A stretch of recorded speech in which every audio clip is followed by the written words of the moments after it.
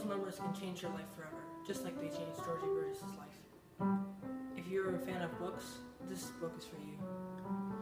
The Lottery Rose was written in 1976 by Irene Hunt.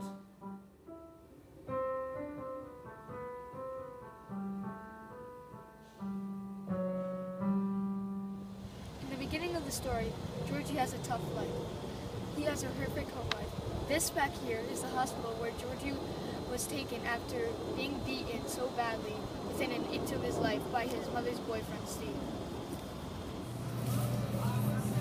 Before Georgie went to the hospital, he got a winning lottery ticket at a grocery store, winning none other than a rose bush. At that point, he thought his luck was finally turning around.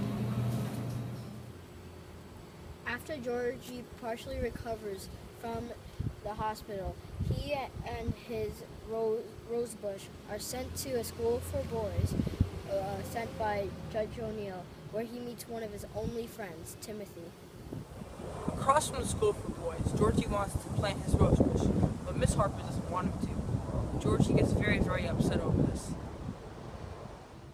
8662-71-4923. What do these numbers mean? What will happen to Georgie?